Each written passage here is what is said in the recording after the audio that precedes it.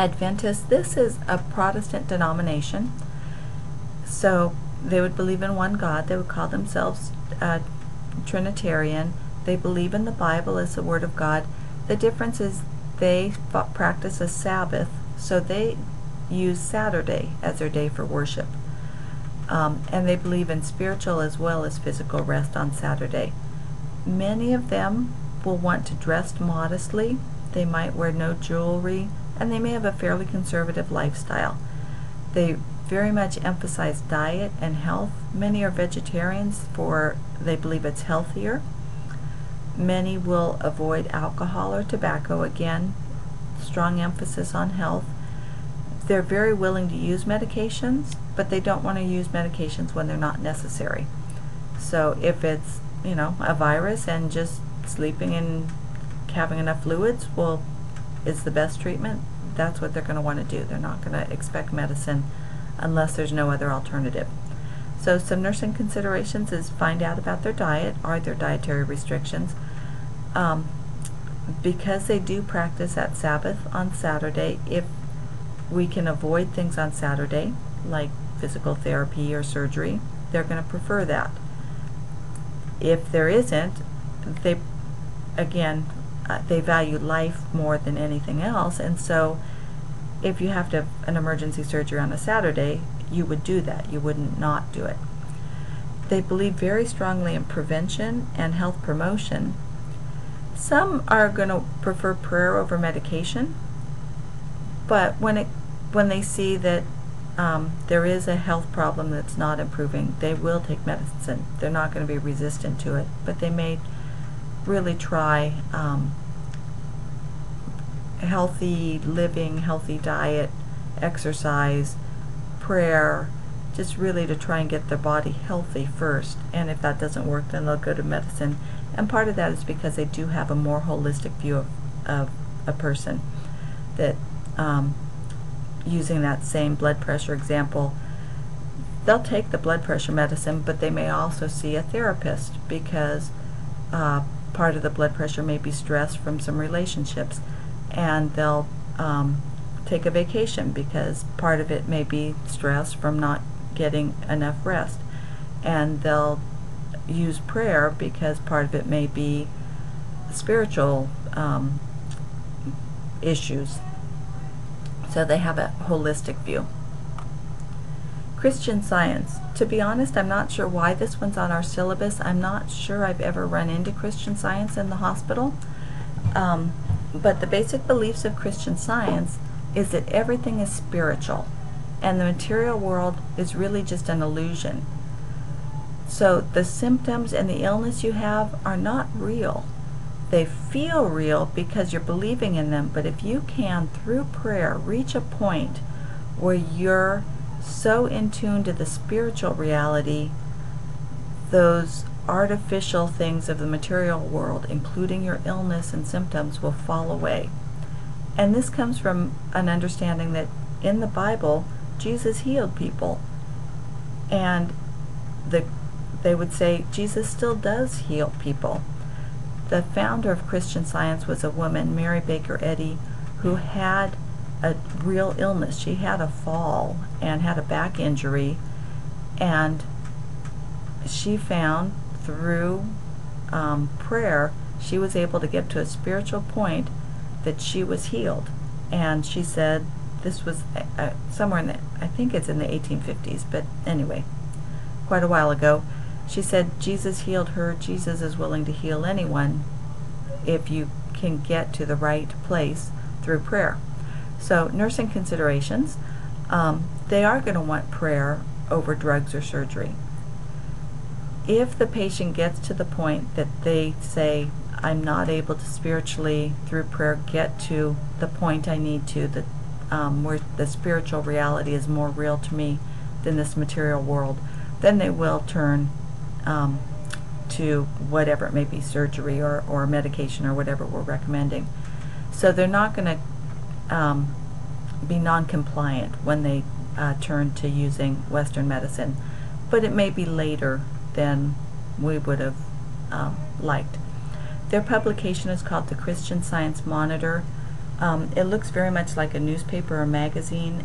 They're very politically active, and in their publication you'll see that there's a lot of political and kind of issues of the world that they really want people to be aware of and informed about. Your Mormon religion, they call themselves Latter-day Saints. Their basic beliefs, they use the Bible, but they also have the Book of Mormon.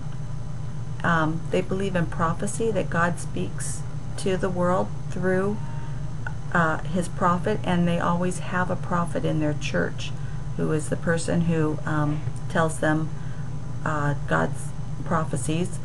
They believe strongly in baptism, but baptism is for older children and adults. An infant, they do a sealing ceremony that seals that child into their family. So if you're an OB and a baby's born that maybe has some health problems, you might want to ask them if they want to bring their people in and do a sealing ceremony, and they probably will want to do that. They believe in a pre-earth existence. This is not the same as reincarnation, though. They believe that all souls exist in heaven prior to being born, and then those souls are born here on earth. Nursing considerations, most of them will not take alcohol or caffeine, and we have a lot of caffeinated beverages and drinks, so you're going to want to be sure you ask them about that. They recommend large families, and this is part of that pre-earth existence. There are souls waiting to be born. It's not a requirement, though, but just realize you are likely to see large families, but you may not.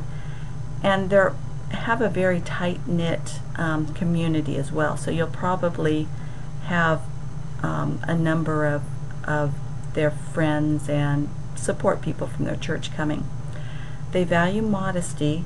Many of them will wear special undergarments, and these are kept on partly to ensure modesty. As long as those garments are covered, they feel that they're properly clothed.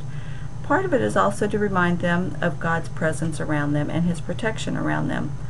Now, I asked 2 different people I know who are Mormon, if they came into the emergency room, what would they want done with the garments? If we had to cut them off. One said, treat them special. Those are special to me. Don't throw them away, even if they're, have been damaged and you had to cut them off. Put them in a bag. Let me take them home. And the other one said, if they're full of blood and they've been cut off, just throw them away. So it's going to vary from person to person. So I would suggest treat them with respect until you know that how this specific person is going to want that handled. Punjabi, which is actually a language, and Sikh is the religion that is from that the Punjab area where they speak Punjabi. So the basic beliefs of the Sikh religion, this is really a religion and a culture. One time I asked a student if he was doing his presentation on a religion or a culture, and he said, well, it's both. And it really is. It's very intertwined. They come from the Punjab region of India and Pakistan. It's kind of on the border there between the two. Their language is Punjabi. Their religion is Sikhism. They have 10 Sikh gurus. Guru Nanak Dev was their first guru, and I may not be saying these quite right. Their scriptures are the writings they have from those gurus, and Guru Granth Sahib is the one who did the majority of their writings. They believe that there are 5 evils: ego, anger, greed, attachment, and lust, and those should be avoided. And there are 5 positives: truth, compassion, contentment, humility, and love. And those should be sought after, or people should try and live those out in their lives. They believe in salvation, but they would define salvation as union with God, not a location. So it's not the same idea as the Christian heaven. They would say worldly attachment prevents salvation. If somebody's very attached to the this world and the things of this world, and that prevention of salvation causes them to be reincarnated. So again, reincarnation is not a good thing. It's something that you try and get out of. They believe strongly in balance in their lives, to balance their work and worship, that they should have all these in their lives: work and worship, charity, and then defending the rights of all. What you may run into in the hospital is that Sikhs practice the 5 Ks, and I'm not going to try and pronounce these, but there are 5 different things that many of them will do. And again, like all these other religions, some people are very strict adherents and some don't. So we need to check with our patient. But one is to not cut their hair, and you'll see men who have never cut their hair usually have it up in a turban. Both the men and the women, though, may have never cut their hair, so we should be very cautious. If we need to cut it for surgery or something, we need to just handle that delicately and talk to the patient first. They're probably, will say yes if they need surgery. But if there's a way to do it without cutting the hair or minimizing the hair loss, I think they would appreciate that, or just being understanding and sensitive in asking them rather than doing it. They also have a little wooden comb that they keep in their hair or in their turban. They have a special pair of white shorts that they wear underneath their clothing, and they have an iron bracelet that they wear on their wrist at all times, and then they have this sword that they keep kind of tucked in their side in their pants. It's a curved sword.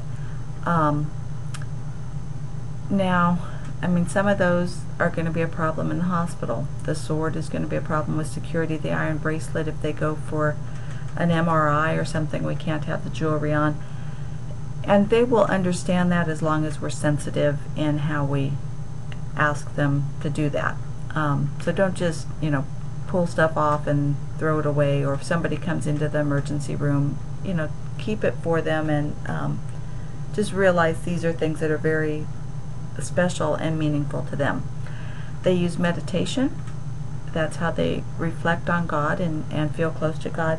And they also will do prayers in the morning after bathing. So you may again have a patient asking for water, and that's, don't tell them we'll bathe you later. And then they also pray in the evening.